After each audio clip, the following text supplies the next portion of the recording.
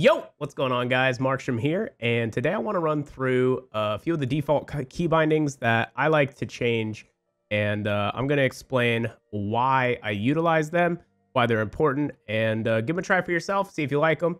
I'm sure that this will not coincide with everybody else's settings, but this is what I like, and this is what I've come to use over playing the game for the last 3 years. So here's your key binding options here in your settings. The first one that I find incredibly important to switch up is the fire mode key. Fire mode by default is the B key, and this creates quite a few issues.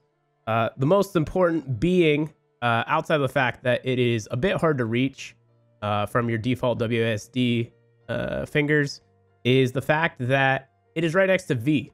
So if you fall short and you accidentally hit V, what's going to end up happening is you are going to pull out your melee. And this is particularly scary, right? If you're switching your fire mode, odds are you're anticipating a firefight. And if you pull out your melee, it's not going to go so well. So I definitely recommend taking this off of B, as in boy. And I personally put it on my side mouse key that is closest to me. You'll notice that I switch between fire modes quite often, and this is definitely intentional. I always like to know what it is set to, so I hit it very frequently to remind myself so I don't get caught off guard being on the wrong fire mode. Incredibly important. The other key that I find very important to switch up here is discard, right? So discarding your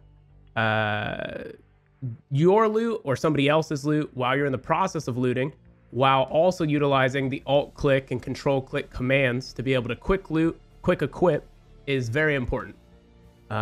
This makes the whole process of being on a body that you've downed and taking all the best stuff way quicker, which is very important. Obviously, the more time that you spend on top of a body, the more likely you are to get killed off or punished for looting.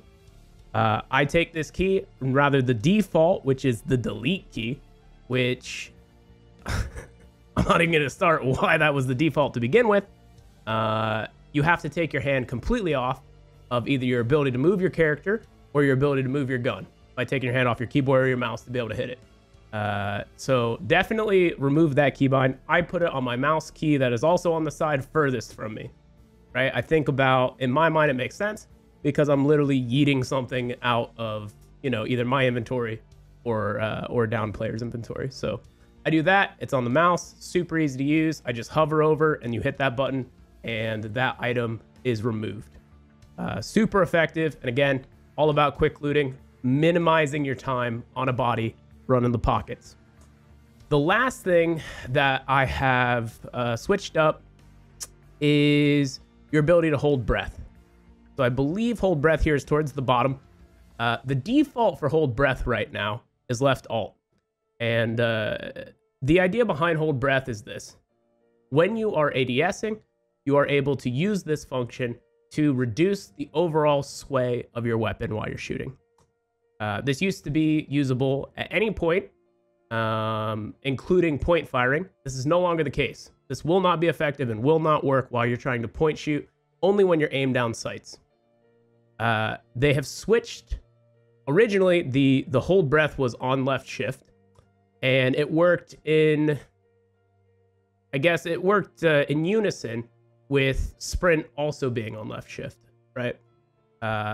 Which is what I got used to playing as, and I personally really enjoyed. I thought it was an incredibly effective way to do it. However, they changed it to left alt, which forces you, if you're using WASD with like your normal left hand, your thumb ends up having to be on left alt. And I just find that incredibly awkward.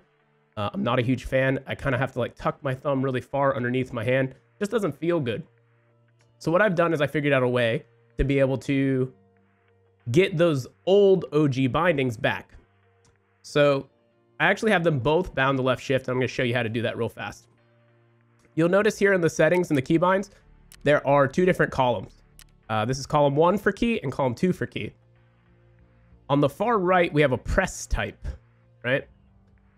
Here down towards the very bottom of your of your overall actions, we have hold breath. And you can see in column 1, I have it set to left shift and I have it set to press, right? Now, if you go up to sprint, which is right here now, in the second column, you can see that I've cleared the first column. And in the second column, I have it set to left shift and I have the press type set to release. By doing this, it allows you to basically activate your sprint in a very similar fashion to what you're already used to. And also by holding it while you're ADS, you are able to activate that hold breath function and therefore keep your spray tighter. So it's on one button, one key. I personally really like it like this. It feels just like it used to back in the day. So if you're an OG and you lost these settings, definitely check this out. Hopefully that helps. I appreciate you guys watching. Let me know if there's any other keybinds that you like. Make sure to throw them in the comment section below, and maybe I'll give a few of them a whirl. Thank you guys for watching. Appreciate you. Adios.